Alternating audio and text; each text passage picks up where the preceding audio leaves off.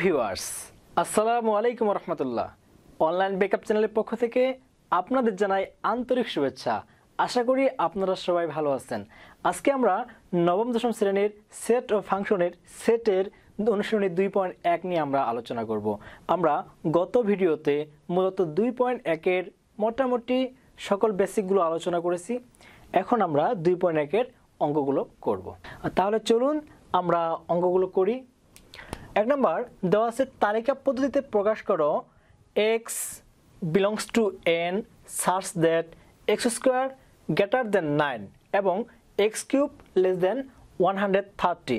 এর মানে কি? x belongs to n মানে কি? x belongs to n মানে আমরা মূলত জানি যে এখানে n রয়েছে।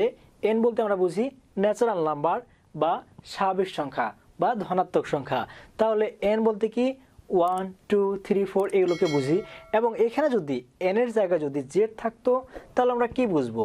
z থাকলে অবশ্যই কি হবে? পূর্ণ সংখ্যা হবে। এখানে যদি r থাকতো, r থাকলে কি রিয়েল নাম্বার, তাহলে অবশ্যই কি যদি r থাকে তাহলে অবশ্যই বাস্তব সংখ্যা হবে। তাহলে এখানে যেহেতু দেওয়া আছে x belongs to n অর্থাৎ x এর যে মানটা হবে অবশ্যই স্বাভাবিক সংখ্যা হবে।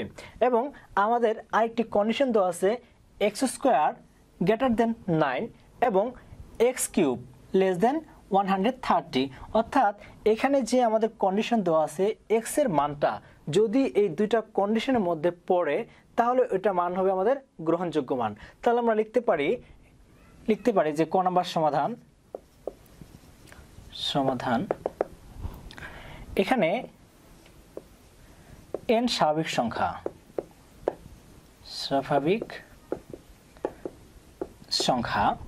এবং n এর সেটকে আমরা সেট বলতে জানি যে কোনো কিছুর সুনির্দিষ্ট সুসংজ্ঞাত কোনো কিছুর সংগ্রহকে বলা হয় সেট।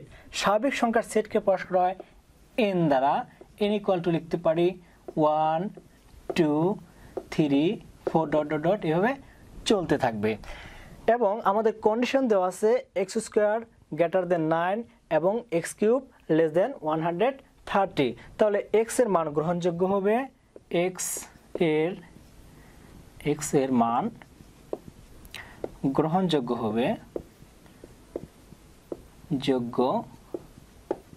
হবে x স্কয়ার গ্রেটার দেন 9 এবং x কিউব লেস দেন 130।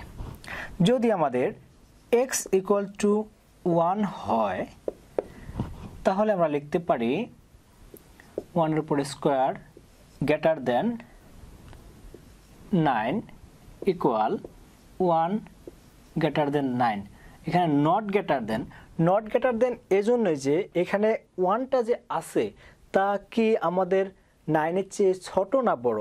অবশ্যই দেখা যাচ্ছে 9 এর চেয়ে ছোট। কিন্তু আমরা কি জানি যে যার দিকে ঘরের মতো চিহ্ন থাকবে এই চিহ্নটা যার দিকে থাকবে, এর চিহ্নটা যার দিকে থাকবে, ভিতরে যেটা থাকবে এটা হচ্ছে বড়। কিন্তু আমাদের 1 হচ্ছে 9 এর চেয়ে ছোট, এজন্য আমরা দিব নট গ্রেটার দেন 9। এবং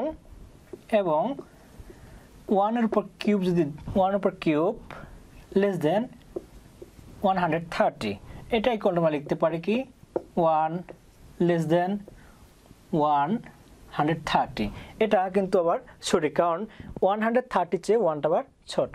আবার x ইকুয়াল টু 2 হলে তখন 2 এর উপর স্কয়ার গ্রেটার দেন 9 লিখতে পারি 4 নট গ্রেটার দেন 9। ঠিক একইভাবে 9টা হচ্ছে 4 এর চেয়ে বড়, তাই আমরা লিখব নট গ্রেটার দেন। এবং 2 cube less than 130 equal 8 less than 130। এটা ক্ষেত্রে আমাদের প্রযোজ্য কিন্তু রয়েছে।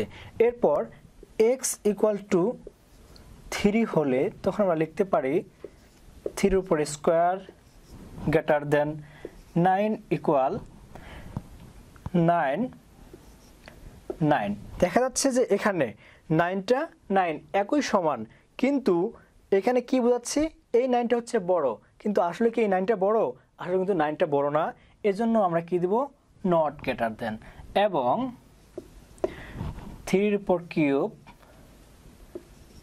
less than 130 equal 27 less than 130 আবার x equal to 4 হয় তখন 4 এর উপর square greater than 9 equal 16 greater than 9 এটা কিন্তু আমাদের প্রযোজ্য হয়েছে কারণ এখানে আমাদের 9 এর চেয়ে 16 অবশ্যই বড় এজন্য আমরা লিখব 16 greater than 9 এবং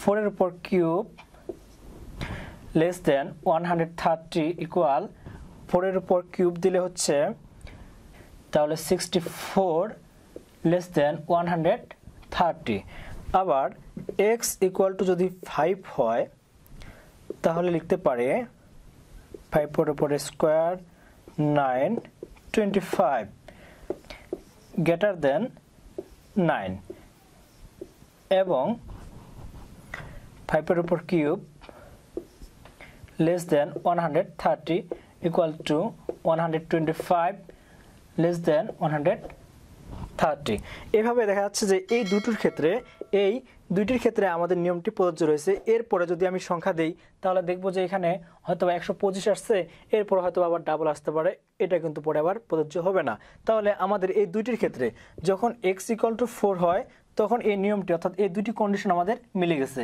আবার যখন x = 5 হয় তখন এটা ক্ষেত্রে কি কন্ডিশনটা মিলে গেছে তাহলে আমরা লিখতে পারি অতএব নির্ণয় সেট ইকুয়াল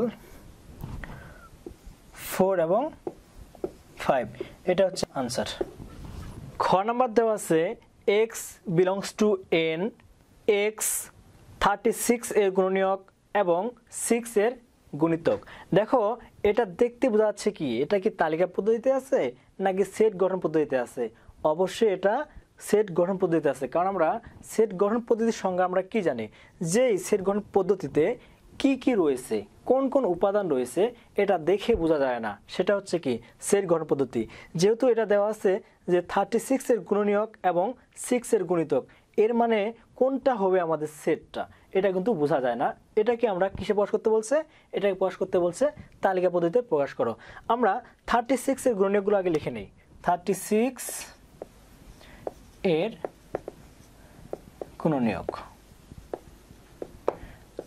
মূলত গুণনীয়ক বলতে আমরা কি বুঝি গুণনীয়ক জিনিসটা হচ্ছে এমন যে 36 যে রয়েছে এই 36টা কি কি দ্বারা বিভাজ্য যে সংখ্যা দ্বারা বিভাজ্য এটা হচ্ছে তার গুণনীয়ক সমূহ তাহলে আমরা লিখতে পারি 36 ইকুয়াল 1 গুণন 36 2 গুণন 18 ইকুয়াল 3 গুণন 12 4 গুণন 9 6 গুণন 6 আর কি যায় আর যায় না তাহলে আমাদের গুণনীয়ক 36 এর গুণনীয়ক সমূহ হচ্ছে 36 এর গুণনীয়ক সমূহ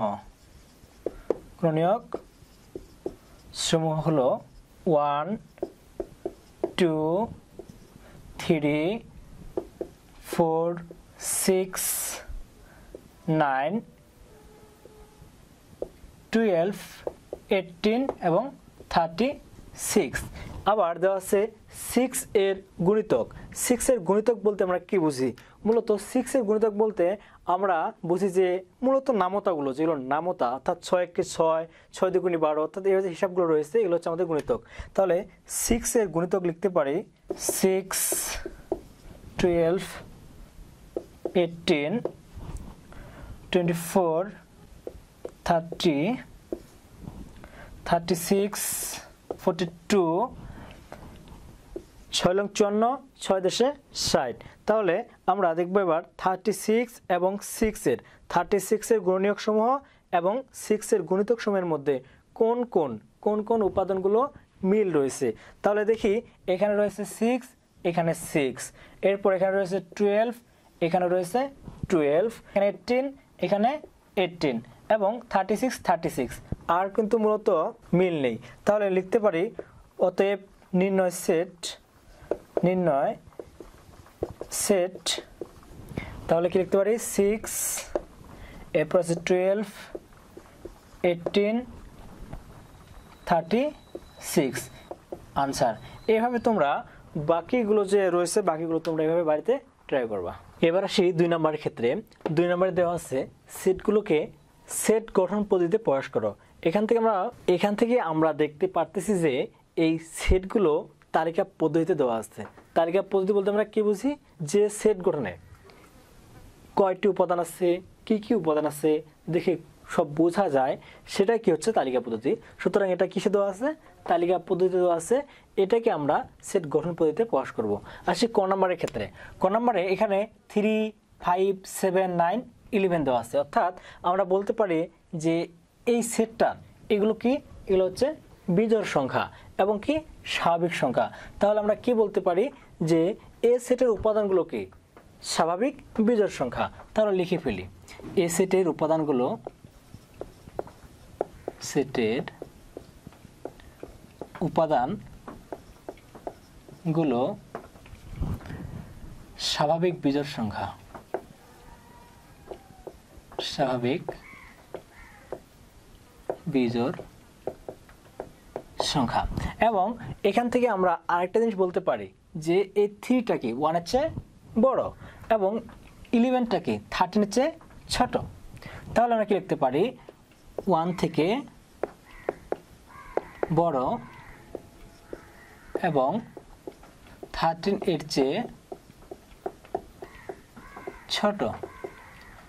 অতএব নির্ণয় সেট x belongs to, যেহেতু স্বাভাবিক সংখ্যা সেহেতু আমরা কি দেব, ন্যাচারাল নাম্বার n। তাহলে x belongs to n such that x বিজোড় সংখ্যা, বিজোড় সংখ্যা এবং কি, এবং 1 থেকে বড় এবং 13 এর চেয়ে ছোট। এটা হলো অ্যান্সার। অথবা আমরা এটাকে আরেকভাবে করতে পারি, বিভিন্ন জন বিভিন্নভাবে করতে পারে।